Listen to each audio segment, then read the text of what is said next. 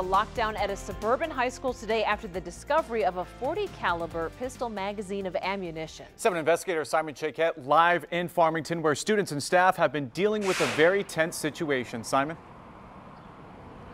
Alan, Heather, a very tense day, as you just said, out here at Farmington High School. They lifted that lockdown at 1:30, but still many unanswered questions about what exactly went on in there.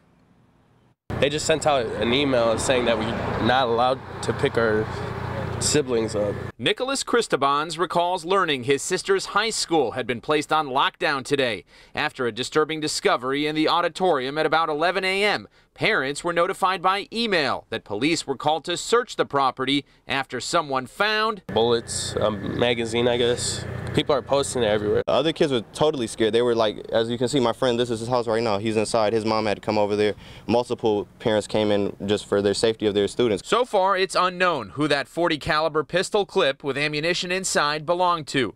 The district's superintendent confirming the lockdown was lifted this afternoon and a full investigation is being done. He is stressing that the safety of each and every student and staff member is of the utmost concern. Anytime an incident comes up that involves weapons or a threat to a school, you have to react as if it's intentional and serious. Of course, it's always concern for my students' well-being and for the other students and staff here and for our community. And, you know, we've always had great faith in the leadership at the school.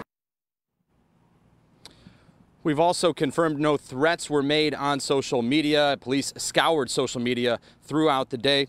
Reporting live in Farmington, Simon Chaquette, 7 Action News. Just a scary situation, Simon. Thank you.